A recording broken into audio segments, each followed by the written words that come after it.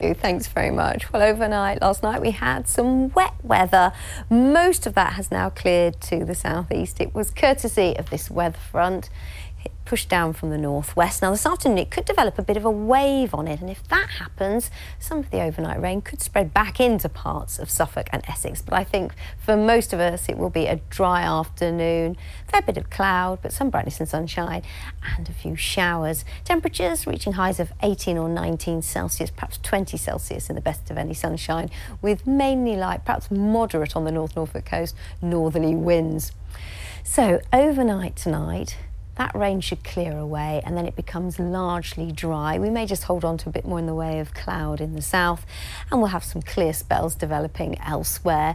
Lowest temperatures will widely between about 8 and 11 degrees Celsius, although we could see 6 or 7 degrees Celsius out in the countryside.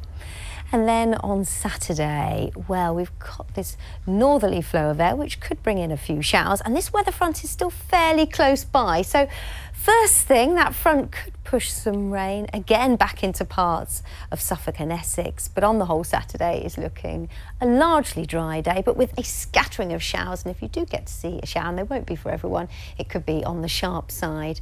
Temperatures a degree or so lower compared to today, up to about 16 or 17 degrees Celsius, and it is likely to be breezier out there with a light to moderate north to northeasterly.